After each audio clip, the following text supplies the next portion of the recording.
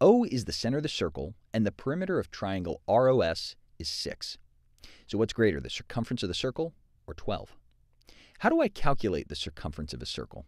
Well, that's going to be 2 times pi times the radius, 2 pi r. If you want to make your life even easier, you could say pi times the diameter. So we need the radius or the diameter to find what the circumference is. Do we have the radius of circle O? Well, we don't know what it equals, but we actually have 2 radii in this picture. There's OS right there and OR right there.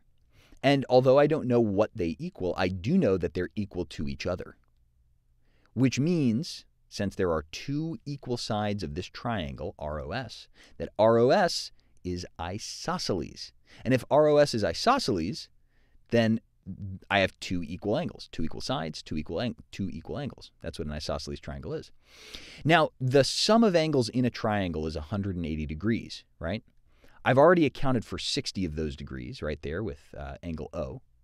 So I'm going to subtract that out, and I'm left with 120.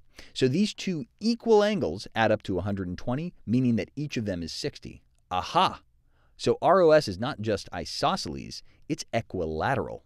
All 3 sides and all 3 angles are equal. If the total perimeter then is 6, then each side is going to be 2, 2, and 2. So I now have the radius of this circle. And I'm going to plug that into R.